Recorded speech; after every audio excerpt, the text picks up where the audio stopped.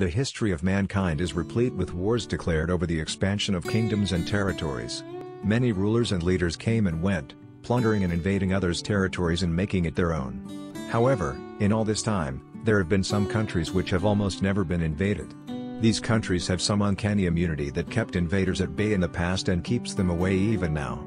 So here are some countries that are almost impossible to invade.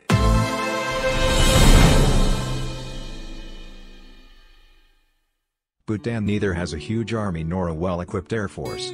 Yet, Bhutan is one of those countries which has almost never seen an invasion in its homeland. Bhutan is a tiny country, surrounded by the majestic Himalayan peaks on all sides, and is itself 300 meters above sea level. Even if an army manages to reach the border, the altitude sickness will further weaken army personnel. By the time this army actually makes it to Bhutan, they will be so exhausted and resourceless that an invasion will almost be pointless. And this insignificance is its biggest armor, and what has made it so safe. The Middle East has been a hotspot of numerous wars, between countries within and with countries far away. And although Iran has been significantly involved in all of these, it has somehow managed to keep invaders at bay. The biggest reason behind this immunity is Iran's geographic location, which is so intimidating that Iran doesn't even need an army to keep notorious parties away. Iran is surrounded by lofty mountain peaks on all sides. In these mountain peaks, numerous hidden bunkers have been constructed, in which reside Iranian spy soldiers who monitor the terrain 24/7 for invaders. Apart from this, Iran has an enormous underground missile base network that stretches over the entire area of the country. If that isn't enough, the 500,000 military personnel, 1,658 tanks, 137 fighter planes, and extremely advanced nuclear ammunition is the reason why even the USA and Saudi Arabia hate Iran from a distance. Again, Australia's geography is its biggest immunity against invaders. The very fact that Australia is an island country deters any potential invaders and scares them away. 70% of its area is covered by the outback, an endless stretch of desert with no flora or fauna to be seen for thousands of kilometers. Australia's nearest potential enemy is Japan, which itself is 11,000 kilometers away, separated by the Pacific Ocean. Japanese tried to invade Australia during World War II and then was chickened out. If any country tries to invade, they will have to first navigate through 11,000 kilometers of ocean water. Once they have accomplished this daunting task, they will have to face the wrath of the endless outback. Here one either dies of dehydration and exhaustion or is killed by hidden guerrilla warrior groups.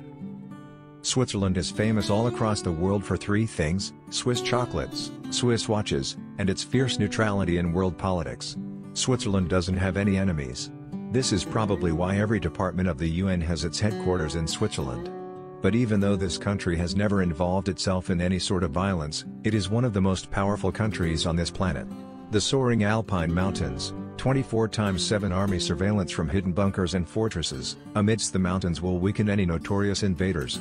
If they manage to reach the Swiss borders somehow, the citizens of this country have permission to possess a weapon, along with military training. The biggest and strongest armor Canada has, is its geographic location and its size, second largest country in the world by surface area. Canada is surrounded on three sides by the glacial waters of Atlantic and Pacific Oceans, with freezing temperatures of below -30 degrees Celsius. These freezing temperatures and the inescapable snow inside the country is enough to deter the most powerful army in the world. The only way to invade Canada safely is through the USA, which is towards its south. And considering how powerful the USA is and how friendly these two nations are, the task is just impossible. And if by some miracle an army succeeds, Canada's enormous military forces with 95,000 active personnel will be enough. Russia is the largest country in the world. This alone is one of the biggest defenses of this country. Think, invaders like Napoleon and Hitler couldn't conquer Russia. And any present-day invader definitely cannot match up to their level or invade Russia. The Russian geography in itself is Russia's biggest armor against any potential invaders. In fact, the Russian generals joke that all they have to do is step back and watch the climate do its job. The climate of Russia is indeed deadly. Its freezing Siberian temperatures and treacherous mountains are impossible to navigate. By the time an army makes it to the Russian mainland, they will have wasted so many resources that it will be a cakewalk for the Russian army to subdue them. United States of America. The geography and size of the USA are one of the biggest armors it has. It has the vast Arizona desert, the soaring Rockies and Appalachian Mountains, a massive network of rivers, plateaus, and snowy Alaskan landscapes. On two sides, it is surrounded by massive oceans, the Pacific on the west and Atlantic on the east. All of these, along with its military power which is the best on this planet, makes the USA the most difficult country to invade.